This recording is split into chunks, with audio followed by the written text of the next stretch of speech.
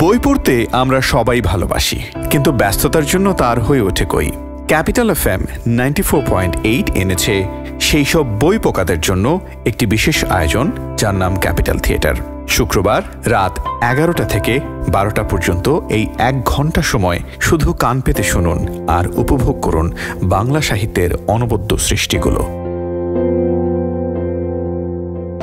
Capital থিয়েটারে আজ আমরা শুনব দুই বাংলার জনপ্রিয় কথা সাহিত্যিক সমরেশ মজুমদারের তুমুল জনপ্রিয় উপন্যাস 7 কাহনের প্রথম পর্ব।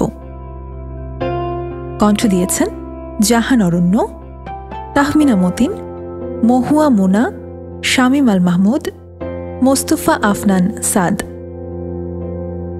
সঙ্গীত আয়োজন রফিকুল ইসলাম ফরহাদ এবং পরিচালনায় জাহান অরণ্য। চলুন উপভোগ করি সমরেশ মজুমদারের 7 কাহনের প্রথম পর্ব।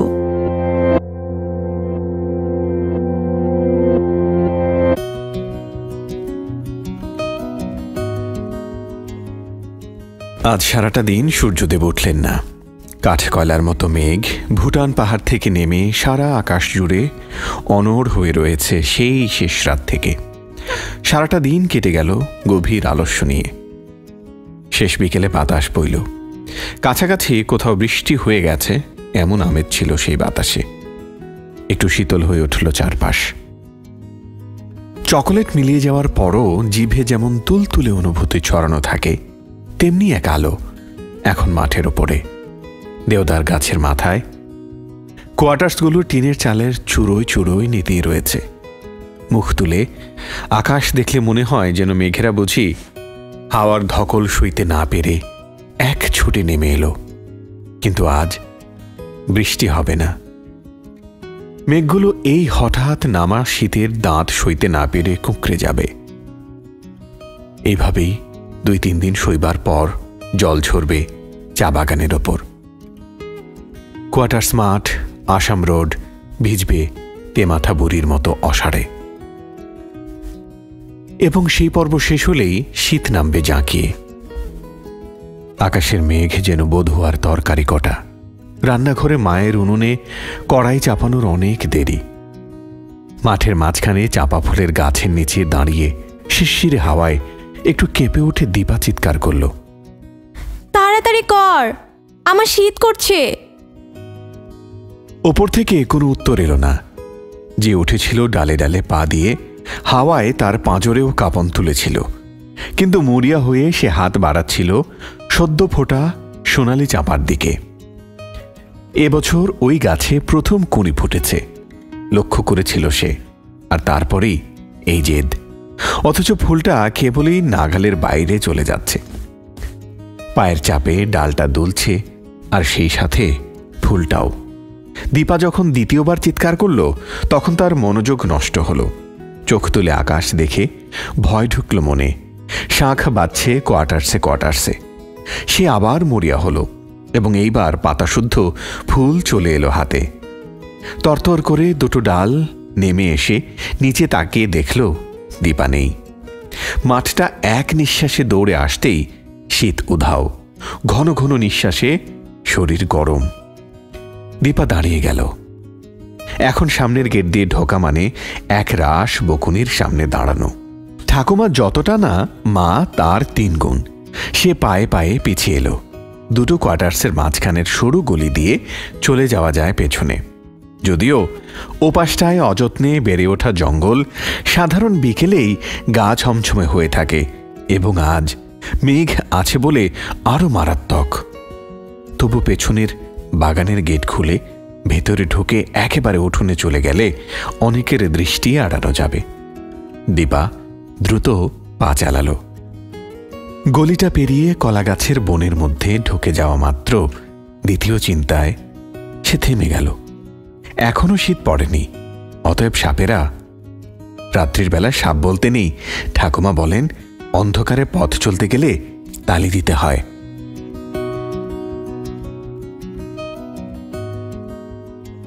এবং সেই সঙ্গে আস্তিক আস্তিক বললে তেনারা সরে যান।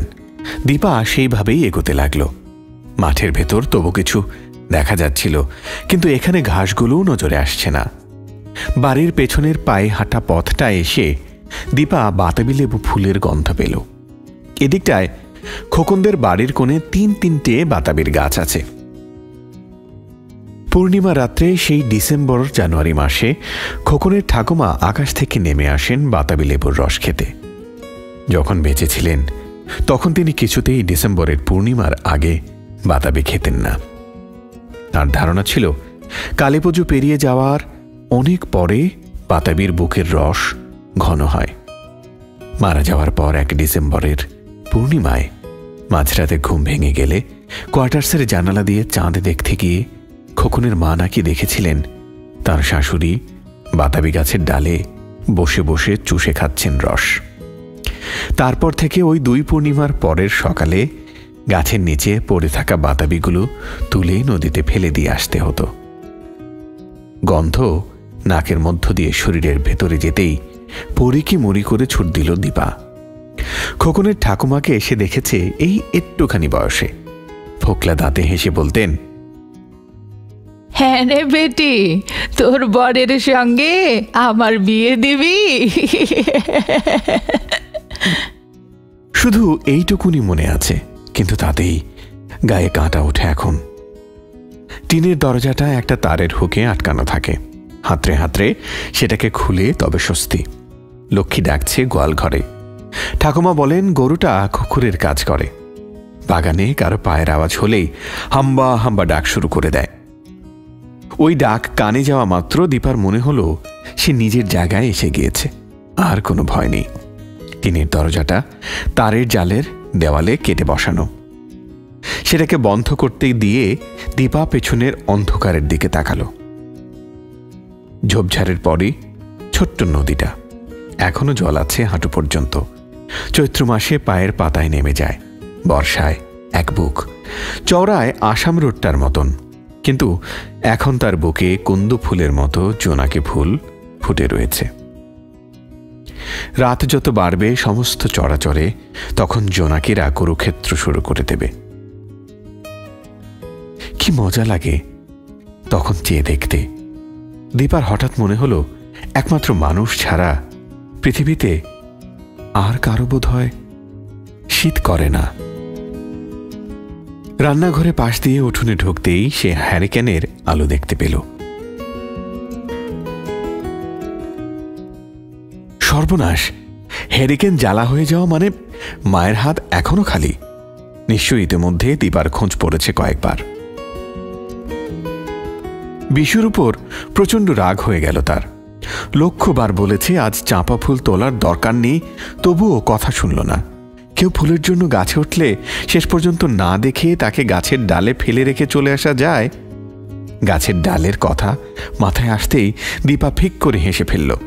খোকনের কাকা এক বিকেলে কুল পাড়তে গাছে উঠেছিলেন নদীর ধারে।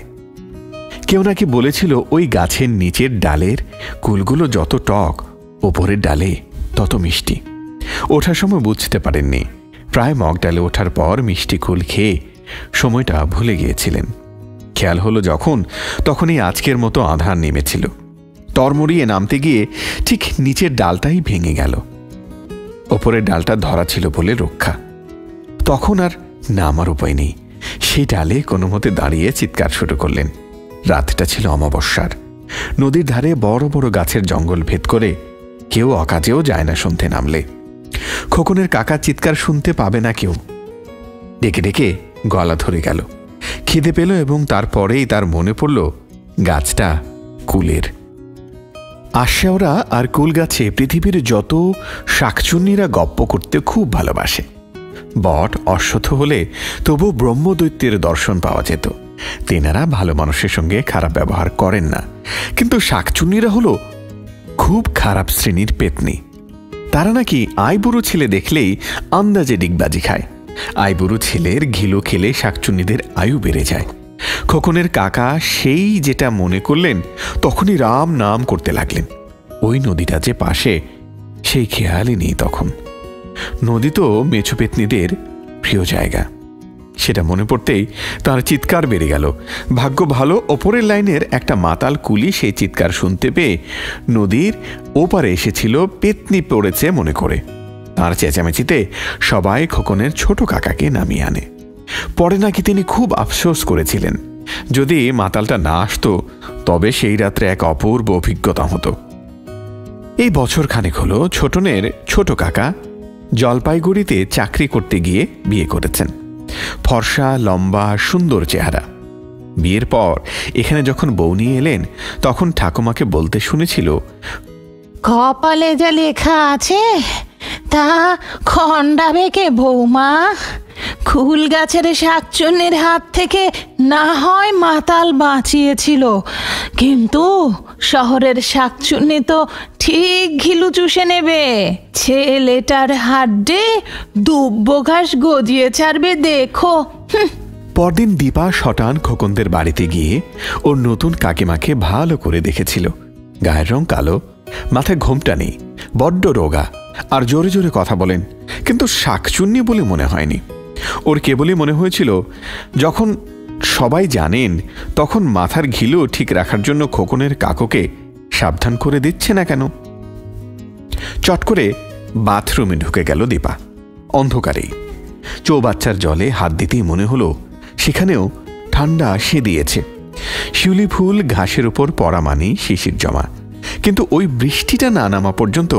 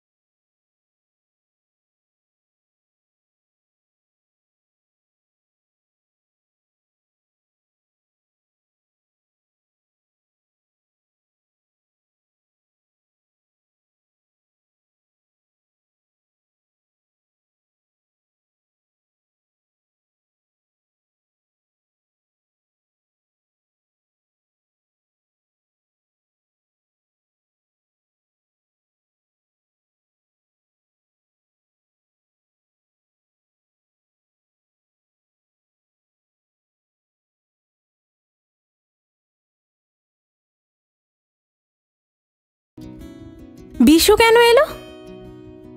ও বাড়ির পেছন দিক দিয়ে ঘুরে এসেছে বটে, কিন্তু এমন কিছু দেরি করেনি, আর এরই মধ্যে বিশু এসে গেল। দ্বিতীয় জন আরো কচি গলায় বলল, তোর চাপা ফুল দিয়ে গিয়েছে। প্রচন্ড রাগ হয়ে গেল দীপার। সে চাপা গলায় বলল, চুপ কর। মনে মনে ঠিক করলো কাল বিশুর সঙ্গে মোটেই কথা বলবে না। কিন্তু ফুলটা কার হাতে দিয়েছিল? পাশের ঘরে ঢুকতেই সে থতমত হয়ে দাঁড়িয়ে পড়ল। মা ঠাকুর ঘরের দরজা ভেজিয়ে ঘুরে দাঁড়াতেই ওকে দেখতে পেয়েছে। কোথায় ছিলে? দীপার গলার স্বর কেঁপে উঠল। মাঠে। তা মাঠেই থাকতে পারতে। এত করে বলেছি শাক বাজার আগেই বাড়ি ফিরবি, কথা কানে যায় না না? বলতে বলতে কয়েক পা এগিয়ে এসে বা হাতে খপ করে চুলের মুঠি ধরে টান দিল অঞ্জলি। আর মাথাটা ছাড়িয়ে নেওয়ার চেষ্টা করতেই তার ডান হাত এসে পড়ল মেয়ের গালে। ধিঙ্গি মেয়ে, কোনো কথা কানে যায় না? ফুল তোলানো হচ্ছে। মেরে তোমার 20 দাঁত ভেঙে দেব আজ। বল, কেন কথা শুনিস না? দাঁতে দাঁত চেপে কান্নাটাকে সামলালো দীপা। অভিজ্ঞতায় জানে এই সময় কোনো প্রতিবাদ করা মানে প্রহার আরো বেড়ে যাবে। বেশ কয়েকবার মারার পর অঞ্জলি ওকে ঠেলে সরিয়ে দিল। আজ রাত্রে তোমার খাবার জুটবে না, এই তোমার শাস্তি। এই সময় ঠাকুমার গলা বাজল দরজায়। কানে মেরো না, মারতে হলে পিঠে মারবে। আমি অত হিসাব করে মারতে পারবো না। কানে লেগে কালা হয়ে যায় যদি যাক। অত বড় বেয়ারামি আমার কোনো কথা শুনবে না, শরীর বড় হচ্ছে, অথচ দেখুন বুদ্ধি দিন দিন কমছে। অঞ্জলি আবার মেয়ের হাত ধরে টান দিল। আয় তুই আলুর কাছে। প্রায় হিড়হিড় করে হ্যারিকেনের কাছে নিয়ে যেতে যেতে বলল, পৃথিবী তো উদ্ধার করে এলে, পা ধুয়েছ?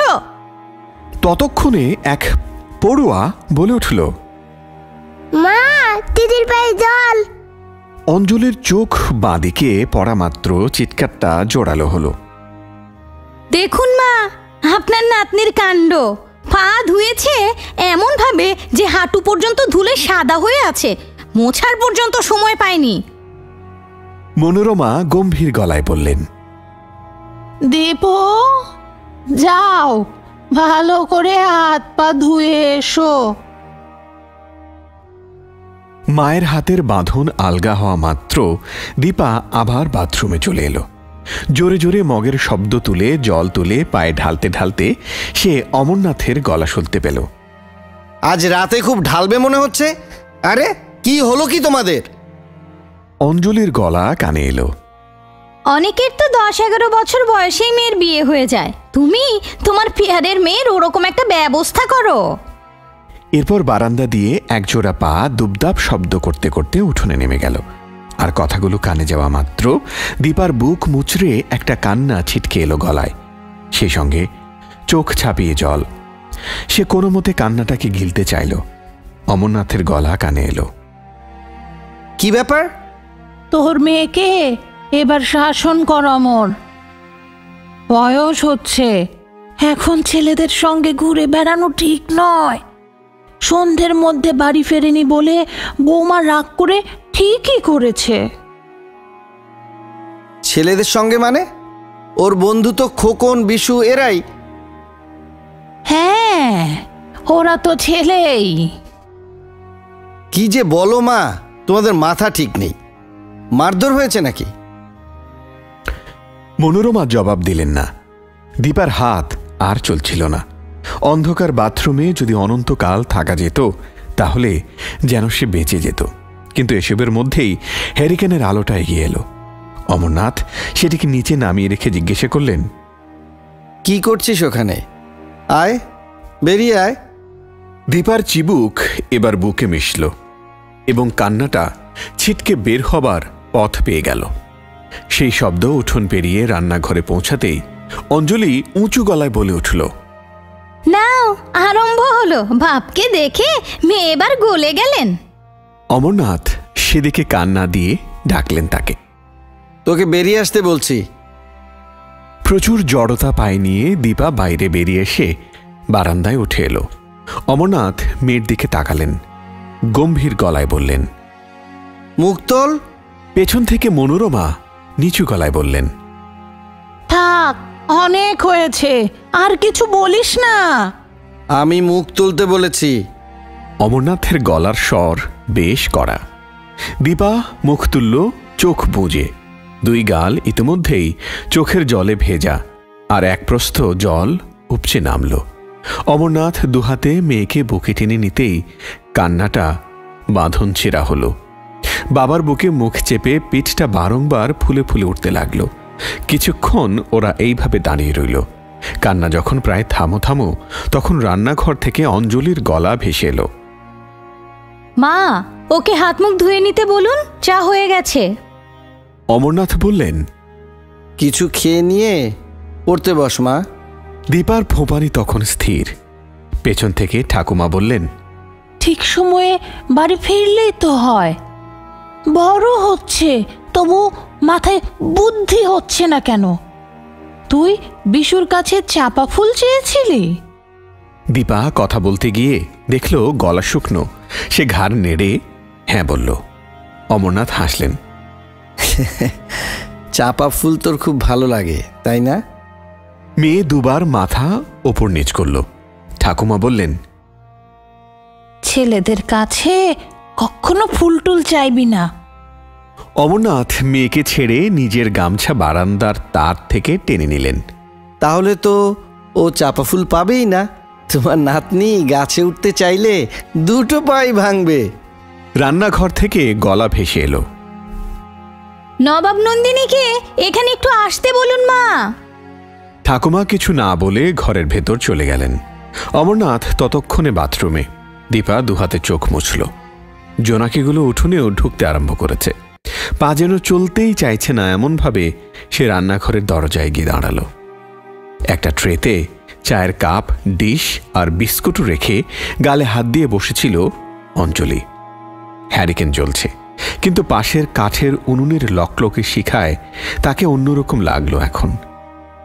দীপার মনে হলো মায়ের মুখটা মুখের ভেতর জিভ ঢুকিয়ে রাখলে মা কালীকে যেমন দেখাবে ঠিক সেই রকম দেখাচ্ছে। অঞ্জলি ট্রেটা তুলে ধরে বলল, দয়া করে বাইরের ঘরে গিয়ে টেবিলের ওপর রাখ। এক ফোঁটা চা যেন চুলকে ডিশে না পড়ে। মানুষকে চা দেবার সময় ডিশ শুকনো রাখতে হয়। দীপা হাত বাড়িয়ে দেখল হাত দুটো কাঁপছে। অঞ্জলি ট্রে নামিয়ে চোখে চোখ রাখতে চাইলেই মেয়ে চোখ নামালো। অঞ্জলি বলল, থাক, এখানে বস, আমি না আসা পর্যন্ত উঠবি না। পড়ব? গলা থেকে অনেক কষ্টে শটটা বের হলো। পরে তো আমাকে উদ্ধার করে দিয়েছ, আমি না ফেরা পর্যন্ত বসে থাকবি এখানে। ট্রে নিয়ে অঞ্জলি বেরিয়ে গেল রান্নাঘর থেকে। উনুনে কাঠ ফাটার শব্দ হচ্ছে। ওপরে একটা সসপ্যান চাপানো। দীপা বাইরে তাকালো। শোয়ার ঘরগুলো আর রান্নাঘরের মাঝখানে অন্ধকার উঠোন, ওপাশে ঠাকুরমার ঘর। ঠাকুরমার ঘরেই তার ঠাকুরের আসন পাতা। মায়ের ঠাকুর ঘরটা বড়। উঠোনে জোনাকিগুলো ছবি আঁকছে। বিশু তাকে একটা মজার মতলব বলেছে। জোনাকির পায়ে আঠা লাগিয়ে কপালে সেঁটে নিয়ে রাত্রে বের হলে লোকে অবাক হয়ে দেখবে আলোর টিপ। মায়ের ভয়ে সেটা আর করা হচ্ছে না। কালীপুজোর রাত্রে একবার চেষ্টা করবে সে। মাথার ওপরে টিনের চালে টপ টপ শব্দ হলো। বৃষ্টি এলো নাকি? একটু হাওয়া উঠতেই রান্নাঘরের দরজাটা দুলে উঠল। আর সঙ্গে সঙ্গে ভয়ে কুঁকড়ে উঠল দীপা। চোরের মতো আধ খোলা দরজার দিকে তাকালো সে। ভূতেদের বিশ্বাস নেই।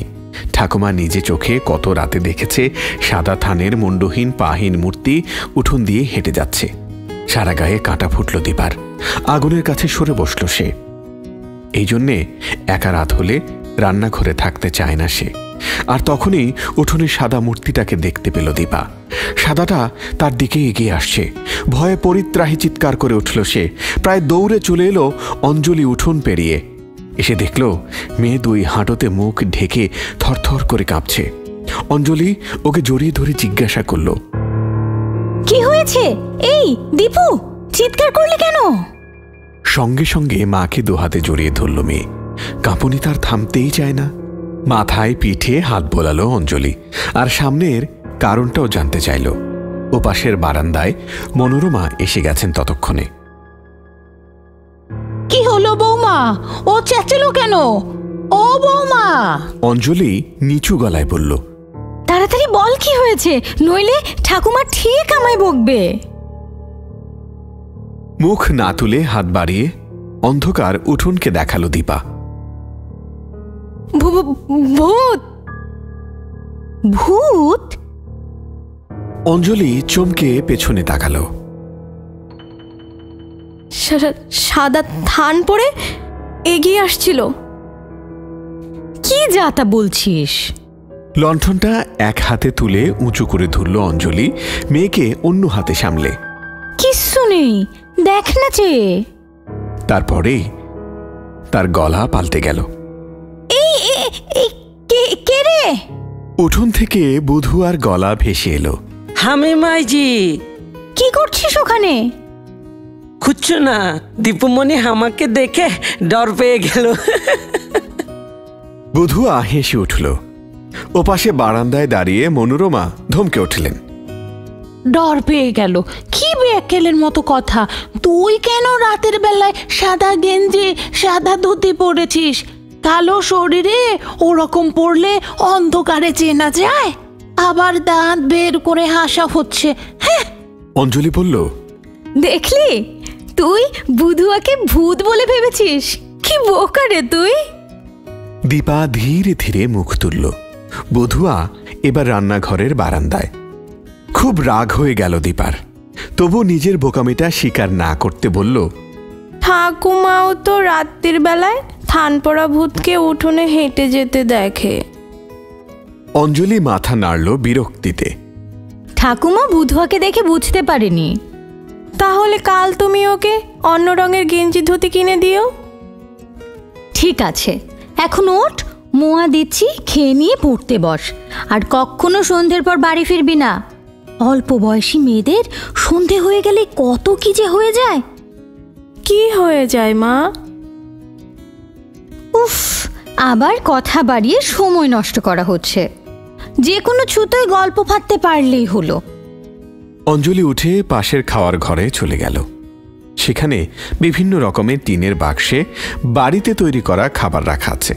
দীপা বুধুয়ার দিকে তাকালো, তারপর নিচু গলায় জিজ্ঞেস করল, বুধুয়াদা, তুমি কখনো ভূত দেখেছ?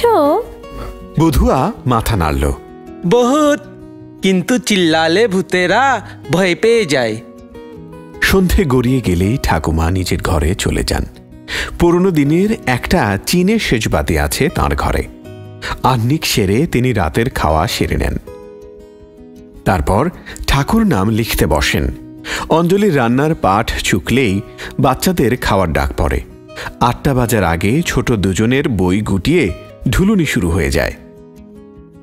ডাকটা কানে আসা মাত্র তারা রান্নাঘরের দিকে দৌড়ায়। এই সময় দীপার সঙ্গে অঞ্জলির এক প্রস্থ মন কষাকষি চলে আজকাল। দীপা কিছুতেই খাবে না এই সময়ে। অঞ্জলি জেদ ধরবে তাকে খাওয়ানোর জন্যে। শেষ পর্যন্ত মনোরমার গলা ভেসে আসবে, ওর যখন খিদে নেই তখন কেন এত জোর করছো বৌমা? আজ ছোট দুজনের পেছনে রান্নাঘরের দরজায় চলে এলো দীপা। মা, আমি তো একটু আগেই 2টো মোয়া খেয়েছি, এখন কি আবার ভাত খাবো? অঞ্জলি হাসি চাপল। ঘুমিয়ে পড়লে আর ডেকে খাওয়াবো না। দীপা ছুটে ফিরে এলো একেবারে বসবার ঘরে। বিশাল হ্যারিকেনটা স্ট্যান্ডের ওপর জ্বলছে। দীপা অমরনাথের আরাম কেদারায় পা তুলে বসল। আহ, কি আরাম! তারপর হাত দিয়ে রেডিওটা খুলে দিল। কি সব বকর বকর করে বলছে। সে নব ঘোরাতে লাগলো। হঠাৎ একটা বাজনা কানে আসতেই সে হাত সরিয়ে নিল। তারপর অমরনাথের রেখে যাওয়া কাগজখানা টেনে নিল। সামনেই জওহরলাল নেহেরুর ছবি। দীপা ছবিটাকে দেখল। বেশ দেখতে লোকটা। খোকনের চিবুকটা অনেকটা এইরকম। কাল বিশু মাছ ধরতে যাবে বলেছে দুপুরের পর। সেই সময়টায় খাওয়া দাওয়ার পর যাওয়াই ভালো। কেউ খোঁজ করার সময়ও পাবে না। তবে যাই হোক না কেন, সন্ধ্যের আগেই ফিরতে হবে। সকালে ফড়িং ধরে রাখতে হবে দেয়াশলাইয়ের বাক্সে। বিশু নেবে কেঁচো, আর কলা গাছের পচা বাকলে থাকা ওইসব লিকলিকে কেঁচোগুলোকে দেখলেই গা ঘিন ঘিন করে। বড়শি ঢুকিয়ে ওগুলোকে ছিঁড়তে গেলে মরে গেলেও সে পারবে না। আগামীকালের ব্যাপারটা ভেবেই উত্তেজিত হলো সে। দেয়াশলয়ে বাক্সের অভাব নেই। এখন বাড়িটা চুপচাপ। শুধু টিনের ছাদে মাঝে মাঝে টপ টপ বৃষ্টি হচ্ছে। বৃষ্টিটা পড়েও পড়ছে না। অমরনাথ গিয়েছেন তাস খেলতে। চা বিস্কুট খেয়ে বেরিয়ে গিয়েছেন। ফিরবেন 10টা নাগাদ। দীপা কাগজটা রেখে দিল। তারপর উঠে বাবার বইয়ের তাক থেকে রূপাঞ্জলি পত্রিকা টেনে নামালো। মায়ের সামনে এই পত্রিকায় হাত দেবার উপায় নেই। অঞ্জলির কড়া নিষেধ আছে। এখন কেউ এই ঘরে আসবে না। কাননবালা, চন্দ্রাবতী, মেনকা, সন্ধ্যারানী এরা সব সিনেমা করে। সিনেমা কি জিনিস জানে না দীপা। এই বাগানে সিনেমা দেখায় না। দেখতে হলে 8 মাইল দূরে যেতে হবে। খুব ভালো সিনেমা এলে কয়েকদিন জল্পনা করে অমরনাথ, অঞ্জলি এবং আরও 3-4টে পরিবার বাগান থেকে গাড়ি নিয়ে বাড়িতে ছেলে মেয়েদের রেখে সেখানে সিনেমা দেখতে যায়। প্রতিবার সঙ্গে যাওয়ার জন্য বায়না করেও বিফল হয়েছে দীপা। অঞ্জলির এক কথা, ছোটদের সিনেমা দেখতে নেই। বাবার চেয়ারে বসে দীপা ভাবতে বসল সে কবে বড় হবে। আর এটা ভাবতে ভাবতেই কেমন ঘুম পেয়ে গেল তার। পত্রিকাটা তার জায়গায় রেখে সে চেয়ারে মাথা এলিয়ে চোখ বন্ধ করতেই বাজনা বন্ধ হয়ে কি সব কথা চুংবুং করে বলা আরম্ভ হলো। চটজলদি উঠে পড়ে রেডিওটা বন্ধ করে দিল দীপা। রাত্রের খাওয়া চুকিয়ে ঠাকুরমার ঘরে এলো সে। আর তখনই ঝমঝমিয়ে বৃষ্টি শুরু হলো। টিনের চালে বৃষ্টির বড় বড় ফোঁটা প্রচণ্ড আওয়াজ তুলছে, আর এইরকম আওয়াজ শুনলেই বুকের ভেতরটা কেঁপে ওঠে দীপার। এই ছুটে মনোরমাকে জড়িয়ে ধরে শুয়ে পড়ল সে। মনোরমার তন্দ্রা এসেছিল, হাতের চাপে জেগে উঠে বললেন, দরজাটা বন্ধ করেছিস? না। মনোরমার হাতে মুখ চেপে জবাব দিল দীপা, যা বন্ধ করে আয়। ভয় করছে। মনোরমা উঠলেন। তার ঘরে ডিম বাতি জ্বলছে। দরজা বন্ধ করতে করতে জিজ্ঞাসা করলেন, বাথরুম করেছিস তো? দীপা মুখ তুলল না। বাবা ফিরেছে? না। রাত কত হলো? জানি না। মনোরমা একটা চওড়া কম্বল বের করে নাতনির কাঁধ পর্যন্ত ঢেকে দিলেন। পাশে শুয়ে বললেন, মনে মনে 3 বার শিব শিব শিব বলবি রোজ ঘুমোবার আগে, মনে থাকবে? কেন? তাতে খারাপ স্বপ্ন দেখবি না।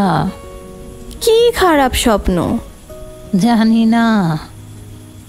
নাতনির এইরকম প্রশ্নকে খুব উল্টো পাল্টা বলে মনে হয় তার। তিনি ওর মাথায় হাত রাখলেন। শোন, তুই তো মেয়ে, মেয়েদের সবসময় শান্ত থাকা উচিত। দীপা কোনো জবাব দিল না। মনোরমা বললেন, বিশু, খোকন, ওরা সবাই বড় হচ্ছে, ওদের সঙ্গে আগের মতো হইচই করবি না। কেন?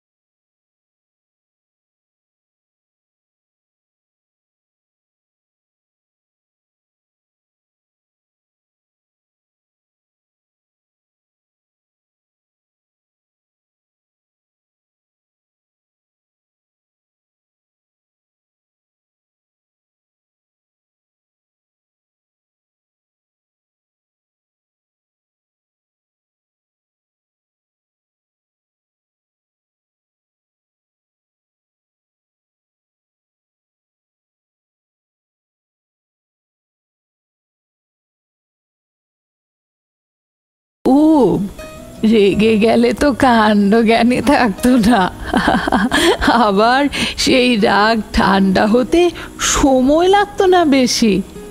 যখন রেগে যেত তখন আমি আড়ালে পালিয়ে যেতাম, রাগ ঠান্ডা হলে ডেকে ডেকে সারা হতো। বাবা তখন কি করতো?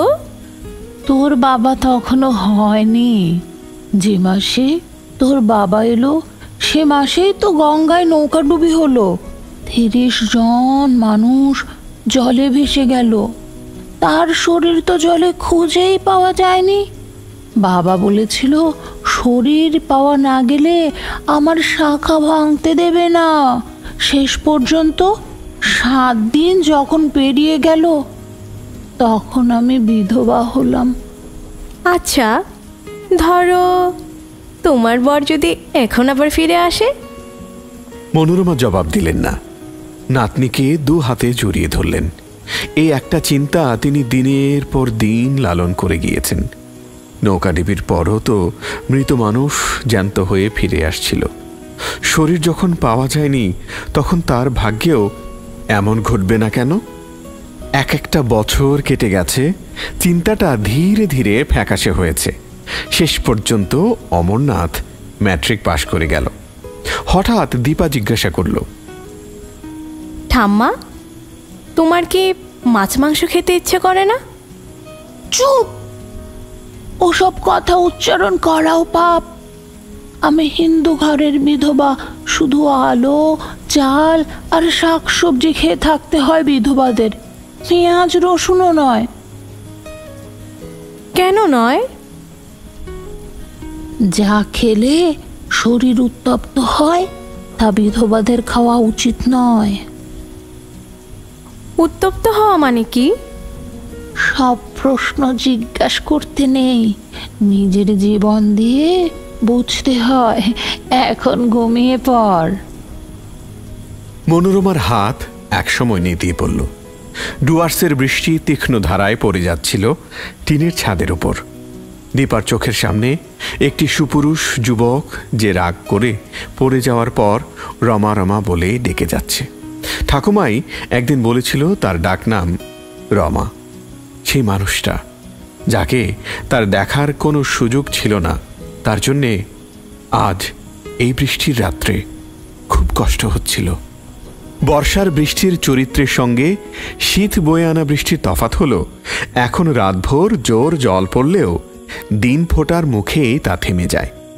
আকাশের মুখ যতই ভার হোক, সকাল আসে সকালের মতন। মনোরমা ঘুমাচ্ছেন। ঘড়ি দেখে দীপা উঠল। মাথার টিনে কোনো শব্দ নেই, তার মানে বাইরে বৃষ্টি নেই, যদিও ঘরে এখনো অন্ধকার এবং ডিমবাতিটা সমানে জ্বলে যাচ্ছে। নিঃশব্দে দরজা খুলে সে সতর্ক হাতে ভিজিয়ে দিল। রাত নেই, কিন্তু দিনও আসেনি। উঠোনে এক মায়াবী ঘন ছায়া। অন্ধকারে আলোগুলো দেয় এমন এক ছায়া তৈরি হয় যাতে পৃথিবীর চেহারা অন্যরকম হয়ে যায়, কেমন আদরে আদরে। ঘরবাড়ির ভেতর দরজা তো বন্ধ থাকবেই, এমনকি বুধুয়া যে রান্নাঘরে শোয়, এখান থেকেই তার নাক ডাকার আওয়াজ পাওয়া যায়। দীপা হেসে ফেলল। মা বলে, ওই নাক ডাকার জন্যেই চোর আসবে না বাড়িতে। কাঁঠাল লিচু গাছগুলোর মাথায় পাতলা অন্ধকার, পায়ের তলার ঘাস জলে ভিজে একসা। দীপা দৌড়ে চলে এলো উঠোন পেরিয়ে তারের বেড়ার ধারে। তারপর খুঁটিতে পা দিয়ে ওপরে উঠে এক লাফে চলে এলো বাড়ির সামনে। এই দৃশ্যটা মা দেখলে পিটুনি খেতে হতো। পড়ার সময় তার ফ্রকের প্রান্ত যে জায়গায় উঠে গিয়েছিল তাতে মায়ের প্রচণ্ড আপত্তি। যখন কোথাও বসতে হবে তখনও যেন হাঁটু ঢাকা থাকে। কেন? খোকন বিশুর তো হাঁটুর অনেক উপরে প্যান্ট পরে। জিজ্ঞাসা করলেই একটা উত্তর, তুমি মেয়ে। আরে বাবা, মেয়ে তো হয়েছে কি? এক দৌড়ে দীপা চলে এলো শিউলি গাছটার নিচে। আরে বাবা, গাছের নিচটায় যেন সাদা চাদর বিছিয়ে রেখেছে কেউ। পা মুড়ে বসে ফ্রকের প্রান্ত তুলে তাতে শিউলি টাপাটপ তুলতে লাগলো দীপা। ঘরের মধ্যে তার হাত সমানে ওঠানামা করতে লাগলো। এখনো ছায়া ছায়া অন্ধকার চারপাশে, অথচ মোটেই ভয় করছে না। বাতাসে যে শীত শীত ভাব আলতো দাঁত বসাচ্ছে, তাও যেন ধর্তব্যের মধ্যে নয়। হঠাৎ মাছ ধরার কথা মনে পড়তেই সে মাথা তুলে আকাশ দেখল। লক্ষ লক্ষ মোষ যেন স্থির হয়ে দাঁড়িয়ে আছে সেখানে। মুখ নামাতেই সে দেখতে পেল সেই লম্বা ছেলেটা আসছে। মালবাবুর বাড়িতে গতকাল দুপুর এসেছে, হয়তো ভোরে বেড়াতে বেরিয়েছিল। বয়স 18 বছর, ফুল প্যান্ট আর সোয়েটার পরনে। ছেলেটা দাঁড়িয়ে পড়ল হঠাৎ তাকে দেখে। দীপা আবার ফুল তলায় মন দিল। হঠাৎ কানে এলো, বিউটিফুল। সে না উঠে দাঁড়িয়ে জিজ্ঞেস করল, কিছু বলছেন? কেমন কায়দা করল মুখ চোখে ছেলেটা। তোমাকে ঠিক সুচিত্রা সেনের মতো দেখাচ্ছে। কি নাম তোমার?